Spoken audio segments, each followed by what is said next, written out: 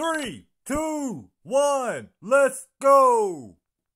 What's good, family? Today is Tuesday, January the 30th, and this is your brother Adam with the Watchman Adam News Channel, back with our end time news update.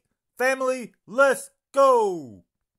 Guys, we want to say thank you for tuning back in with us today. As always, your love and support of this channel means the world to us. Thank you so much. And before we get to this video, if you could give this video a thumbs up and make sure you got that notification bell turned on, that way you'll be notified every time we upload an end time video.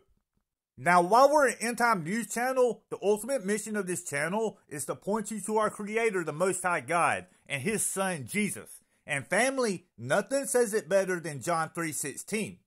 For God so loved the world that He gave His only begotten Son, that whosoever believeth in Him should not perish, but have everlasting life. Family, Jesus came to set the captives free. He paid our sin debt on the cross. Thank you, Jesus, for the cross. Now to today's end time news update. Alrighty, guys, I'm back with the end time news update. And guys, we got a really important update this week. A lot of big events have went down since our last update. We're going to be covering 7 end time headlines today. Now, family, as we inch closer to the return of our Messiah, Jesus, and we see this world being prepared for the time of Jacob's trouble, it's very important to have an understanding of end-time events that are going down all across this crazy world. So, family, without further delay, what you say we get into this end-time news update? Because you can truly see Bible prophecy in today's headline news. Okay, headline number 1 comes from the Watchman Dan 2 YouTube channel via indcatholicnews.com on January 30th. And this end time headline reads, Pope renews call for Holy Land, cease, FIRE, two-state solution. Family, if you're not subscribed to Watchman Dan, I want to recommend you check out his channel. He's a beloved brother, and guys, he puts out some great content. Now let's look at this story right here. So Pope Francis has renewed calls for a halt to the IDF operations inside of Israel. And also every other conflict that we're seeing go down all across this crazy world.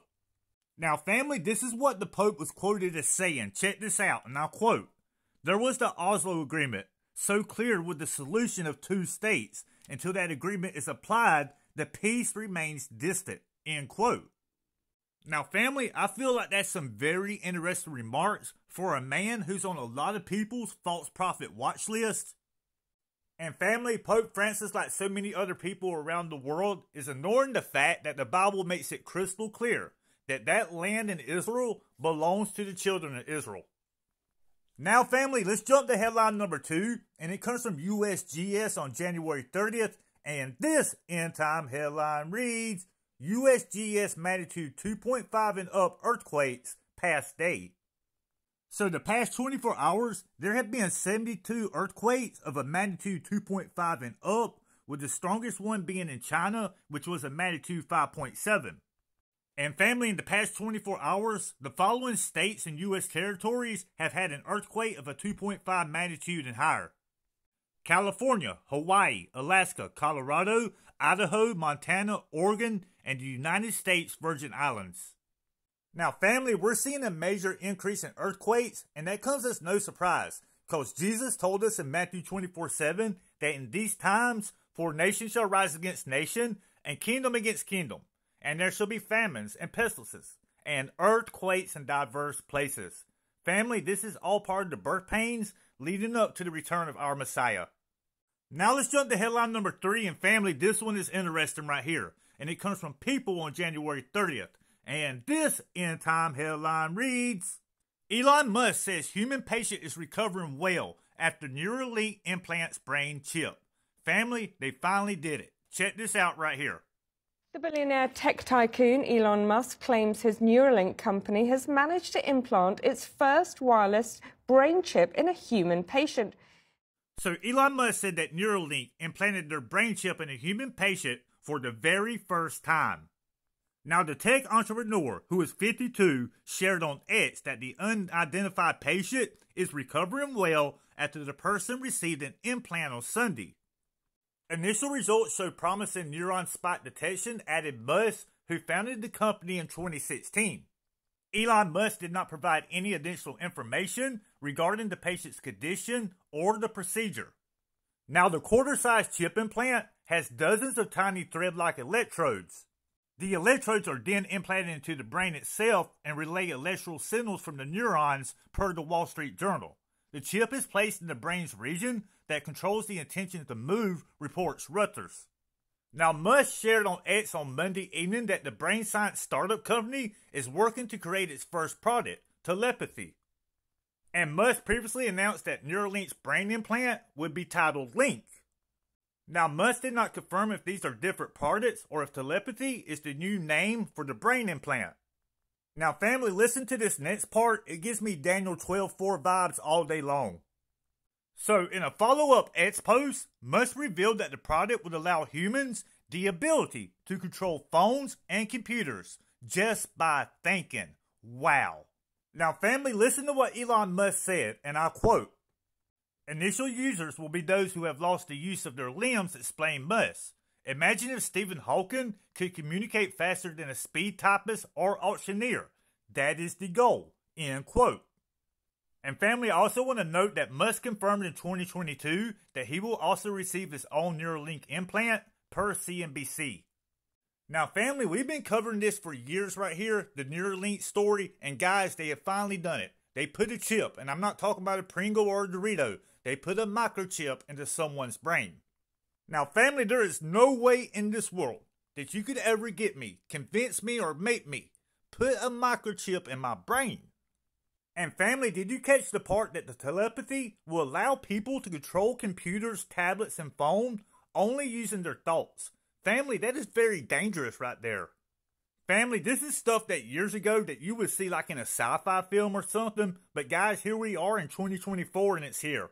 In the comment section below, I want to hear your thoughts on this. And let me know if you would ever take a Neuralink chip. I think I know the answer to it, but I'm going to ask anyway. And family, think about this. Elon Musk is also the founder and owner of Tesla. And they constantly have to recall Teslas because they made mistakes. You think I'm going to let him put a chip in my brain? No, sir. Now, family, let's jump to headline number 4, and it comes from Zero Hedge on January 29th. And this end time headline reads, "Mess in the West. Army of God convoy heads to U.S. border, while European Union farmers block cities." Now, family, we actually talked about this in a video a couple of days ago. There's been some more information come out. But if you haven't seen that video from a couple of days ago, I want to encourage you to go check it out.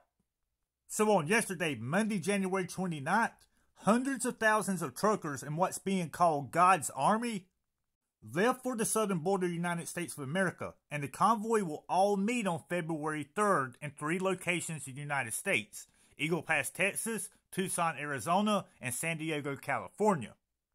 And family, it's been reported that nearly 750,000 truckers are taking part in this convoy. And family, they are going down there to protest the situation at the southern border, which is getting more heated by the day. And family, there's been a lot of people crossing into the United States of America illegally. In December, nearly 300,000 people crossed the southern border illegally. And family, the situation at the southern border is causing a lot of division and rift here in the United States of America. But one thing we do know is that division comes from the enemy. He loves to try to divide. Family, we need to make sure we're praying for the United States of America that this situation don't get out of hand and spiral to something even bigger, guys. Now let's jump to headline number 5. And headline number 5 is from All Israel News on January 29th. And this end time headline reads, "Arab plan for the day after. Saudi Arabia, Egypt, Jordan, and Palestinian Authority meet for secret talks." And family, you see at the bottom it says Saudi Arabia is still interested in normalization with Israel after situation in Gaza. Now family, these talks ain't so much of a secret anymore, are they? What you say we talk about them? So, secret talks in the Saudi capital Riyadh 10 days ago involved a discussion about plans for the day after the situation in Gaza, according to Axios news media report. And they reported that leaders from Saudi Arabia, Egypt, Jordan, along with officials from the Palestinian Authority, met to discuss proposals for rehabilitating the Palestinian Authority so it can be allowed to participate in governing after the situation in Gaza comes to an end. Now, family, I think it's amazing that they held these talks in Saudi Arabia. I've told you many times before, Saudi Arabia is making some major end-time moves. But what these countries are trying to do, and these leaders, they're trying to get a plan in place. That way, after the situation in Gaza is over, the PA can come back into power. But family, here's the thing. Israeli Prime Minister Benjamin Netanyahu has made it beyond clear that he will not accept any kind of proposal that involves the Palestinian Authority having any kind of control, any kind of power in the Gaza Strip after the conflict is over. And I think if these countries are going to try to make plans for the day after, they may want to make sure that Israel is okay with it. But family, like I told you many times before, I believe what we're seeing in Israel right now is truly paving the way for the rise of the Antichrist. But family, regardless, it's a very sad situation. I served in the United States Army. And family, I can tell you this, I have seen this firsthand with my own eyes. WAR does something to people's head and it changes your life forever. And it's so sad that just not the soldiers are going to have PTSD from this, but think about all the civilians and children. Family, Israel is truly being prepared for the time of Jacob's trouble. And we will not see peace in Israel until the Antichrist comes and makes a peace treaty with Israel. And even at that point, it's going to be a false peace, family. Israel's being prepared for the time of Jacob's trouble. Now let's jump to headline number 6. And it comes from Irish Star on January 29th. And this end time headline reads, Map shows atmospheric river will bring heavy rain to U.S. states as weather warnings issued. Family, right here we got some more crazy end times weather. Check this out. Millions of Americans are under a weather warning this week as a system called the Pineapple Express that originated in Hawaii, and family, it extends 3,000 miles. And it is expected to wreak havoc on the United States West Coast this week, then work its way across the United States. And family, many parts of the United States is still reeling from severe weather that we had the past couple of weeks. Family, it seems like it's one system after another. And family, it's being warned that this Pineapple Express system is going to put out so much rain that we're going to see a lot of rivers begin to overflow. And family, all depending where you live in the United States, some parts of the country are going to see a lot of rain, while other parts will see heavy snowfall. You know, family, one thing my grandma told me when I was just a little watchman, just a little boy, is that in the end times, we're going to see crazy weather events. And Nanny, I'm seeing your words play out right before my eyes. I miss you and love you. Now, family, let's jump to our 7th and final headline, and it comes from the Watchers.news on January 29th. And this end time headline reads, Very bright fireball over downtown Beijing, China. Family, what we have here is yet more signs in the sky. Check this one out. So a very bright fireball was spotted over Beijing, China at 7:40 p.m. local time on Monday, January 29th, 2024. And it created an epic sight for residents and visitors who looked up and saw the fireball streaking across the night sky. Now, family, is it just me, but does it seem like every week there's some kind of major sign that's been going on in the sky? Family, it's almost like the heavens are preparing the way for the return of the king. And family, people are seeing fireballs streak across the sky all over the world. Family, me personally, I've seen one before. In the comment section below, I want to know if any of you guys have ever seen a fireball in the night sky, and if you have, where was you when you saw it?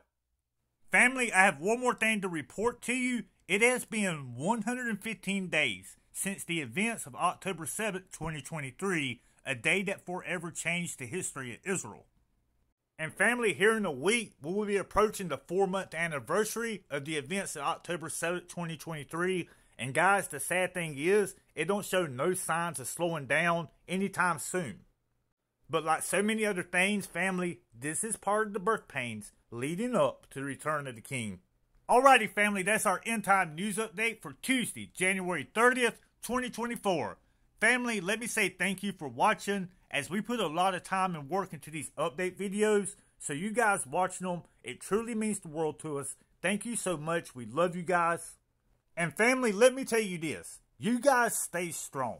I know a lot of us, man, we are under some intense spiritual warfare here in these final moments at the end of days. The enemy truly knows his time is short, so he's going after the believers like never before. We got to keep on that full armor of God and keep our head up and keep on looking up, because our redemption draweth nigh.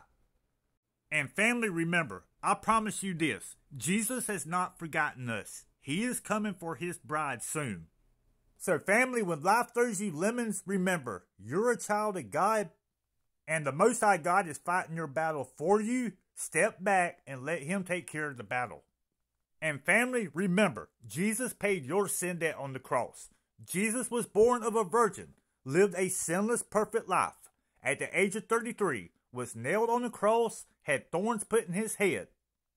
He spilled his perfect, innocent blood for us. He laid down his life for us on the cross to pay our sin debt. And then family, the enemy thought he defeated Jesus because Jesus lay dead in the grave for how long, guys? 3 days, 3 days, 3 days. But guess what? The tomb could not hold our Messiah. Jesus defeated death. He defeated the tomb. He resurrected, went to go be with his Father, the Most High God. And family, he's coming back for us soon. If you don't have a personal relationship with Jesus, today could be your day of salvation. Believe the gospel of Jesus. The Most High God is faithful and just. He will forgive you your sins. And family, that's facts. Well, family, once again, let me say thank you for watching. We love you guys. Don't forget to give this video a thumbs up and feel free to share it. Family, it helps us out so much, and we truly do appreciate it. And if it's your first time to our channel, smash that subscribe button and join our channel, family. Because you see, here on this channel, you're more than a number. You guys are loved and appreciated, and we pray for you guys on a daily basis. And if any of you have any prayer requests whatsoever, drop them in the comment section below. No request is too small, and no request is too big for our God. And I want to give a special thank you to all our channel members. Guys, we love you. Thank you for all the support. And if you want to make a donation to Independent News, we have donation links in the description box below. Special thank you to everybody that helps us on the mission. But as always, biggest form of support we can get from you guys is you guys' prayers. And we greatly appreciate them, family. Well, the next time, Brother Watchman Adam signing out in 3, 2, 1. I love you. And remember, let's go Harpazzo! Later, family.